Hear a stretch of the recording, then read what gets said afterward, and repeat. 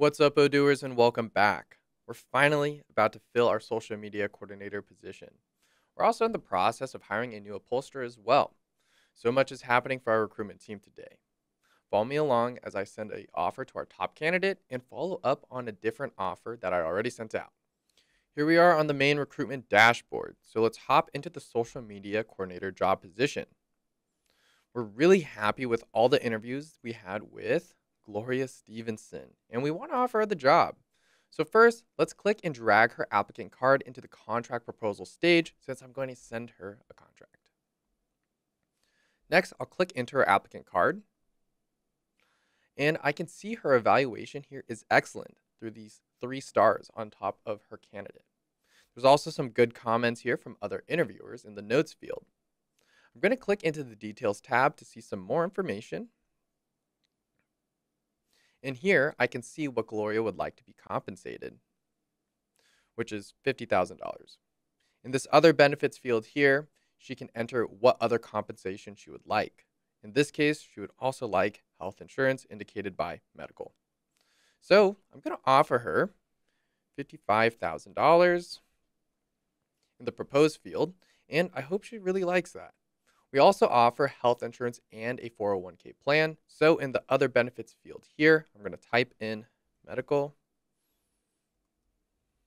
and 401k. I can also see that she applied from someone's personal referral link.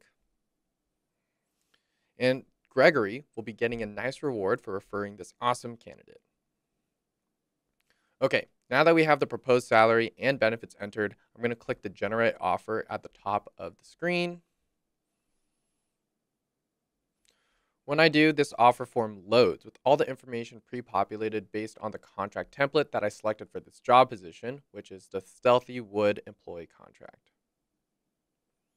The default employer budget, or what we usually call the employee's annual salary, it says $50,000 because that's the default salary in the Stealthy Wood employee contract. So I'm just going to update this to say $55,000 because that's what we're offering Gloria. And below that, I can verify the job title, and that's correct, as well as the department, which is correct as well. And I need to update the contract start date since she's available to start on March 3rd.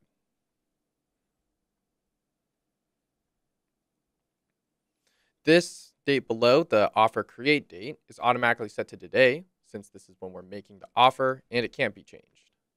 The offer validity date directly under is the expiration date, and this is automatically populated to 30 days from today, since that's what is noted here in the validity days count at the bottom. While 30 days is the default time, I'm going to update this offer to expire in 2 weeks. And all I have to do is update the validity days count here to 14.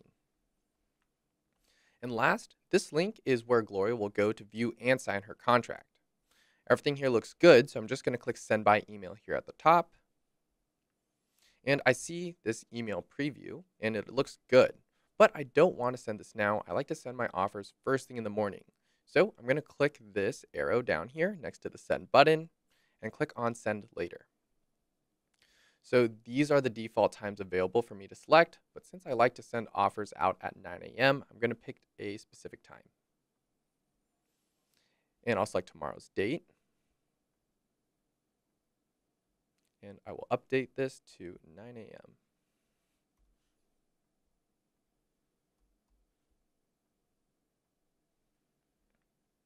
Then I'll just click schedule, and it will go out tomorrow morning. And we can see here in the chatter that the email has been sent. So let's go ahead and click read more to preview the message. And we'll double check that it's being sent tomorrow. When she clicks on the configure your package link that was emailed, she's taken to this customize your salary page. Here I can request additional vacation time if I want. No guarantee it's going to be approved though. The right shows her proposed salary broken down monthly and annually. If she likes what she sees, then she'd fill out her personal information that appears below this. Some information is pre-populated based off of her applicant record. Same with the rest of the form. Once it's all filled out, she just clicks review contract and sign, and she's navigated through the entire signature process. Note that you need the Sign app in order to digitally sign contracts. Okay, Gloria's finished signing and sending the contract, and this is the confirmation she receives. Okay, Gloria's contract is processed, but I sent job offers to other candidates and I need to follow up on them. So I'm going to start by heading to the Sign app to check on any contracts that I need to sign. Here on the Documents dashboard, I can see all the documents, whether they're fully signed or not. I see I need to sign some new contracts, and these are the new upholsterers and carpenters we just sent offers to. I can tell these contracts have already been signed by the future employee because their names appear in green, as well as the date they signed their contracts. So I'm going to go ahead and sign David Billy's contract first by clicking on the document. Now I'm just going to click Sign Now in the upper left-hand corner. I just need to follow the prompt, so I'll start by clicking Click to Start. And I'll just go ahead and click on the signature box to add my digital signature. And then I'll also click into the date box. And we're just going to type in today's date.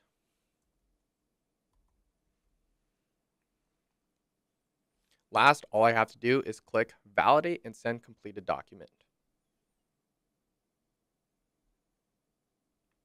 And this pop-up window lets me know that it's signed, and I can also download the PDF if I want, simply by clicking Download. But I don't need to since they're all stored in the Documents app. I can now see that the contract is fully signed because both signatures appear as green. It's that easy. And now that the contract is fully signed, Odoo automatically creates an employee record for the new hire. So let's check that out. So we're going to head to the Employees app. And because I remember who we just hired, I'm just going to type David here in the search box. And there he is. I just need to fill out the rest of his employee record, and feel free to watch the tutorials on adding employee information for more details on that. And that's it for this recruitment tutorial. We learned how to send offers to applicants, what they see when they go to sign their contract, how we sign the contract on our end, and saw that Odoo makes employee records automatically when contracts are fully signed. Keep recruiting, Odooers.